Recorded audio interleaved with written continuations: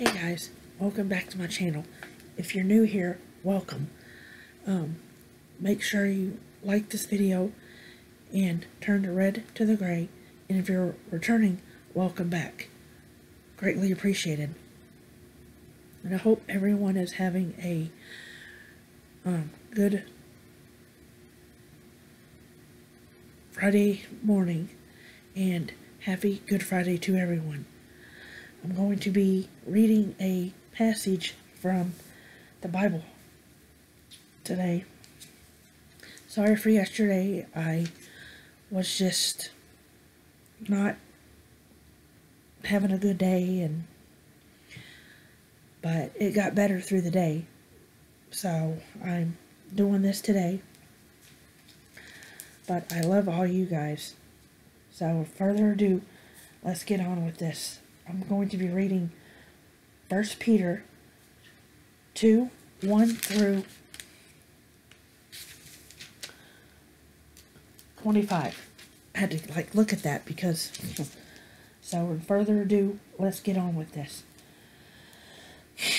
So get rid of every kind of evil, every kind of deception, hypocrisy, jealousy, and every kind of slander. Desire God-pure word as newborn babies desire milk. Then you will grow in your salvation. Certainly, you have tasted that the Lord is good. You are coming to Christ, the living stone, who was rejected by humans, but was chosen a precious by God. You have come to him in living stones, a spiritual house that is being built into a holy priesthood. So offer spiritual sacrifices that God accepts through Jesus Christ. That is why scriptures say, I am laying and chosen in precious cornerstones in Zion, and the person who believes in him will never be ashamed. This honor belongs to those who believe, but those who don't believe, that stone that the builders rejected, who has become the cornerstone, a stone that people trip over, a large rock that people find offensive. The people tripped over their word because they refused to believe it. Therefore, this is how they ended up. However, you are a chosen people and royal priesthood of holy nation, people who belong to God. We were chosen to tell about excellent qualities of God, who called out of darkness into his marvelous light. Once you were not God's people, but now you are. Only you were not shown mercy, but now you have been shown mercy. Dear friends, since you are forgivers and temporary residents in the world, I am encouraging you to keep away from the desires of your corrupt nature. These desires constantly attack you.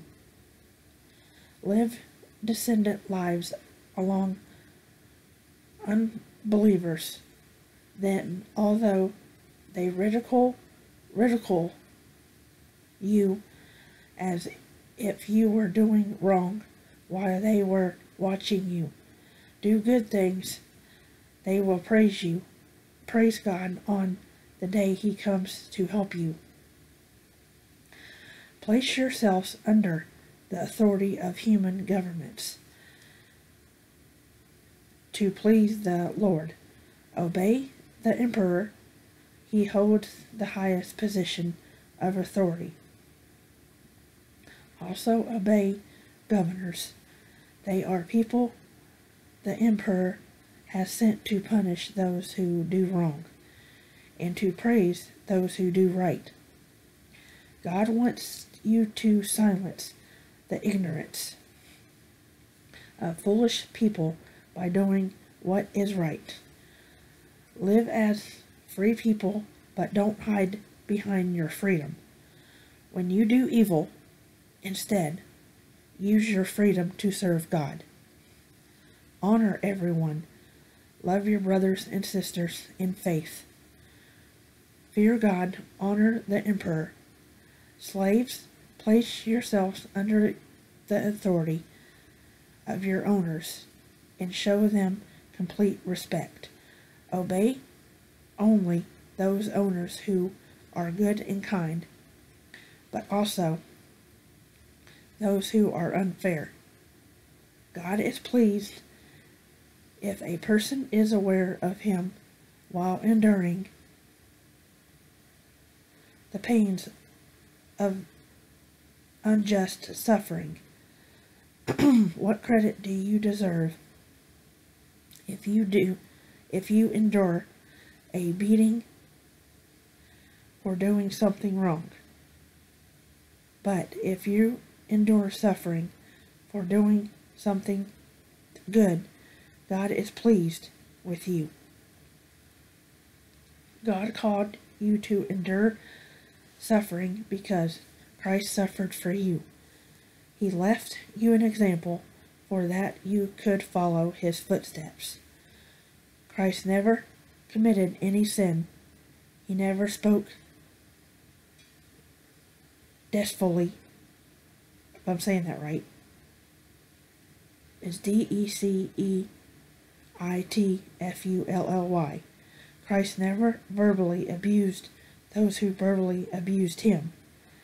When he suffered, he didn't make any threats, but left everything to the one who judges fairly.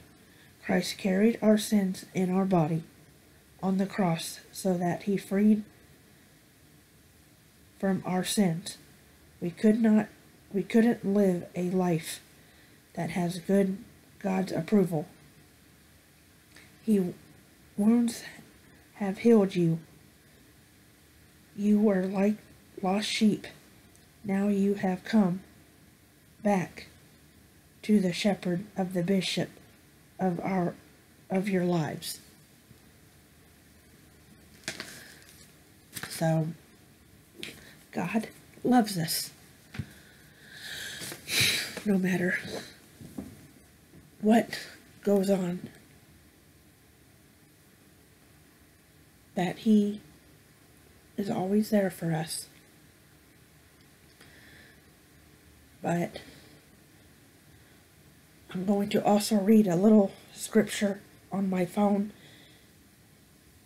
It's going to be 1 Peter 2:24. It said, Jesus said to her, I am the resurrection and the life.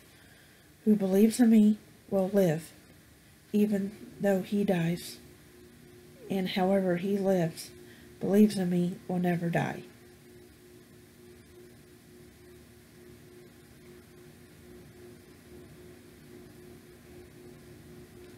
So, and then also, he also said, God so loved the world that he has given his only forgotten Son.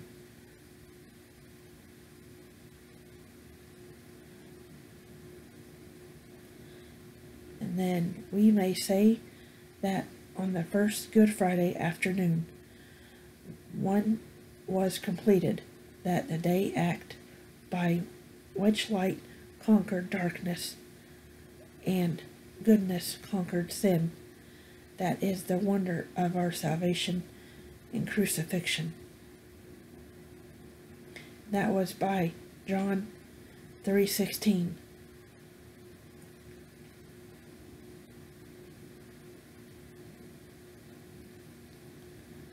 But I hope everyone has an amazing Good Friday, and I love you all and hope all of you have an amazing Friday afternoon. Love you all. Mwah.